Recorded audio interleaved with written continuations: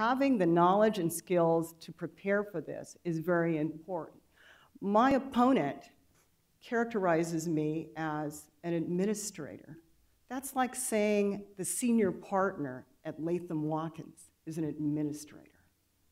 It simply reflects a lack of understanding of what you need in order to lead that office. The District Attorney of LA is not going into a courtroom.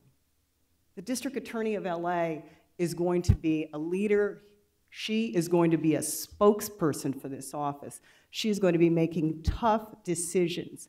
And it is demeaning to say that that leadership position, the very position that my opponent wants, is just an administrator.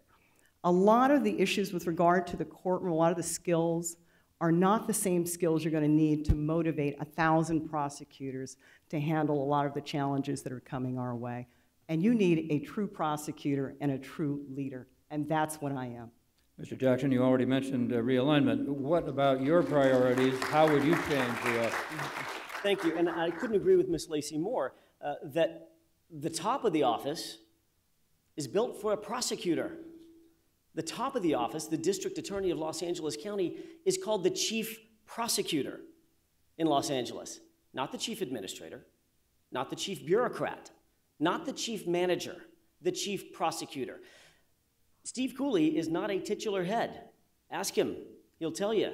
He is the top prosecutor, the Chief Prosecutor in the District Attorney's office, and that's what I bring to the table.